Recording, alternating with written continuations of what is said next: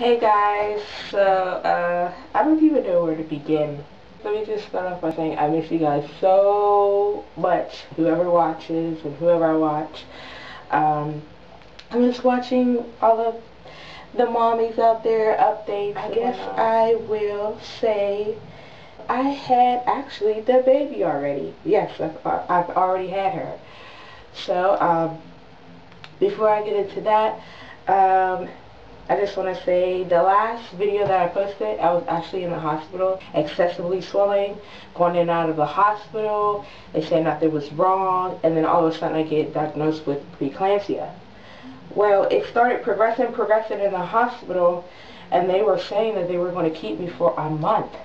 But that didn't end up happening because the complications, it started progressing more, and first it started with the feet, then it started with the legs, then it started with my hips, then it started with my arms. It was like a ballooning effect, and then it got to my face.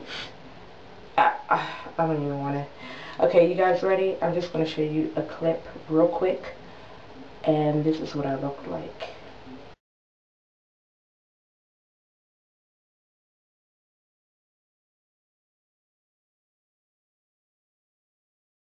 Yeah, isn't that crazy? I was bloated. It was like woo, and then it really started to progress whenever my blood pressure started to hit the morning of, like 2 weeks ago, and it was just like this throbbing migraine. It wasn't even a migraine. I don't even know what it was. It was like an explosion in my brain. It wouldn't go away.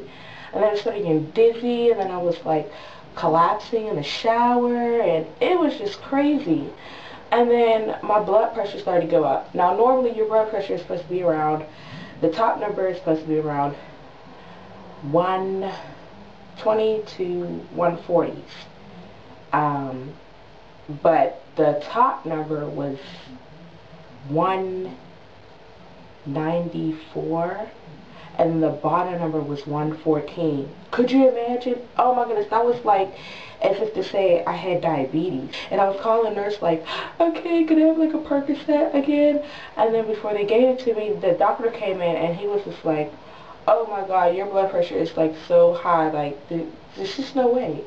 And then they had all these, and then he said, I'll be back. And then I'm sitting there like, oh my god, like I'm so scared and hurting at the same time. And then he comes back with all these other doctors, suited up, greens, you know, the little surgical suits.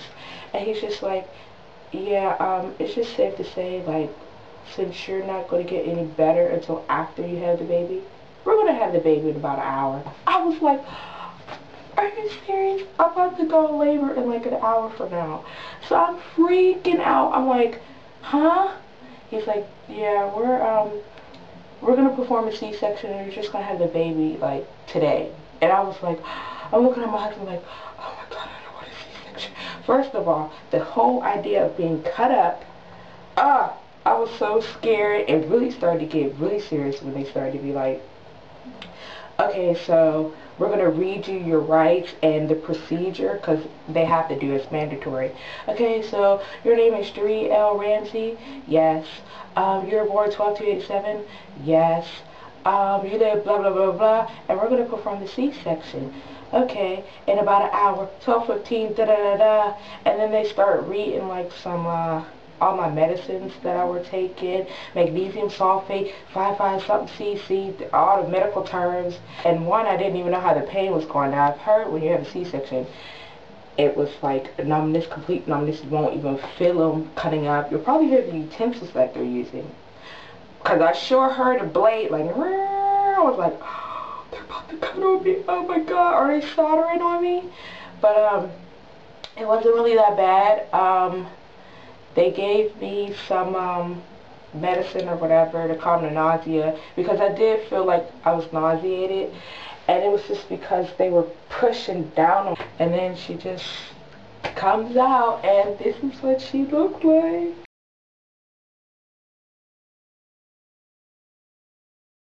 Isn't she so cute? Oh my god.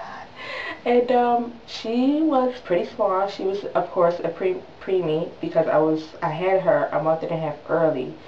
So that is Talia, and she was 3 pounds, 3 ounces. I had her at 12:35. I went in her 12 o'clock, I think, and then I had her like 12:35.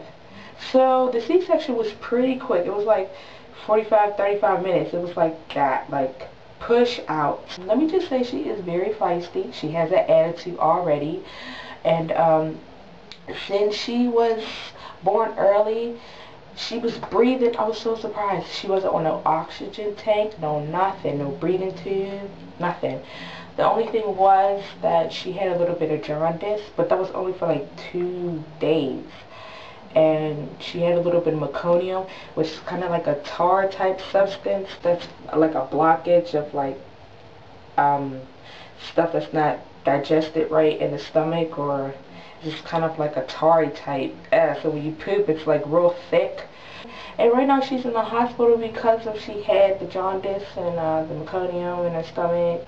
All that stuff is gone. The jaundice, the meconium is gone. It's just weight gaining now. Hopefully she can come home because, guys, she's been in the hospital for almost a month and I'm getting sick and tired of going over there, having to tell the nurse, please don't do that to my baby.